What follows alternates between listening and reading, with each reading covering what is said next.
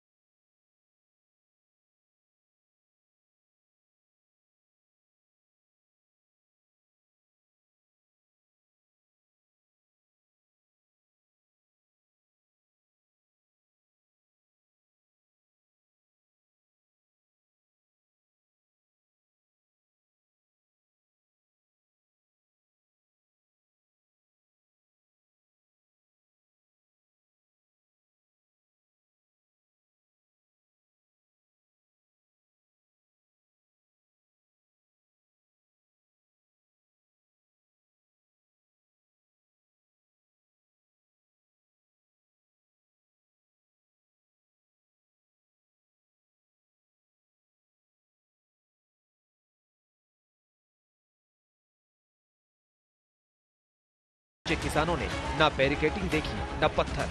सामने से पानी की मोटी धार तोप की तरह चल रही थी, लेकिन किसानों के आक्रोश के आगे सारी बैरिकेडिंग पत्तों की तरह तितर बितर हो गई।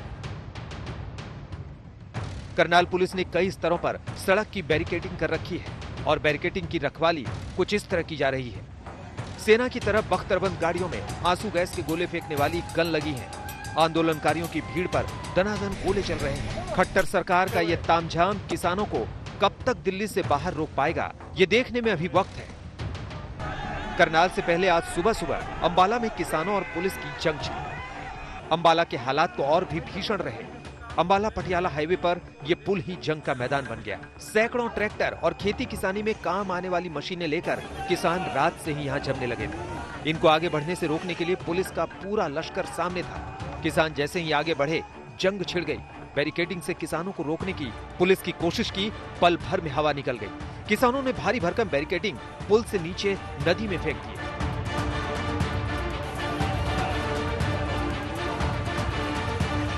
पुल के ऊपर ही पुलिस की वाटर कैनन भी तैनात थी।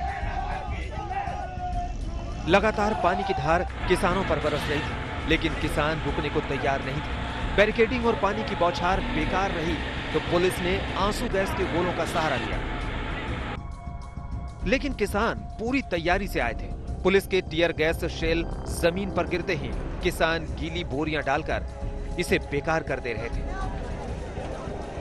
पुलिस की सख्ती से पहले ही आक्रोशित किसान और भी भड़क गए, पत्थर बरसाने लगे। किसानों की तैयारी का अंदाजा इस बात से लगाइए कि ये भारी भरकम क्रेन भी वो अपने साथ पंजाब से लेकर अंबाला तक पहुंच गए, ताकि हर बैरिकेडिंग और हर बाधा को जमींदोज कर सके।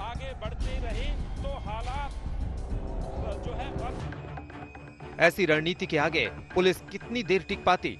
घंटों के बवाल के बाद आखिरकार इस पुल का दुर्ग पुलिस के हाथों से छीन ही गया। हालांकि अंबाला प्रशासन दावा कर रहा था कि उन्होंने कई स्तरों पर किसानों को रोकने का इंतजाम किया है।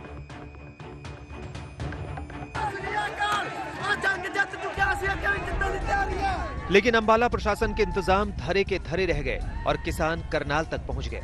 अंबाला के अलावा किसानों ने दिल्ली कूच के लिए दूसरे रास्ते भी पकड़े। जिंद में किसानों की पुलिस के साथ जमकर भिड़ंत हुई, यहां भी किसान ही भारी पड़े। इससे पहले कल रात को किसानों का एक जत्था कुरुक्षेत्र दस्तक दे चुका था। पुलिस ने पानी की बौछार से इन्हें रोकने की कोशिश की, लेकिन सैकड़ों की भीड़ के आगे पानी की धार कमजोर पड़ गई। मौजूदा हालात ये हैं, दिन भर की जंग के बाद ज्यादातर किसान करनाल में जमा है और लंगर खाकर थकान मिटा रहे हैं। दिल्ली अब महज 100 किलोमीटर दूर है। अंबाला से सतेंद्र चौहान, करनाल से मंजीत सहगल और चंद्र प्रकाश के साथ आज तक ब्यूरो।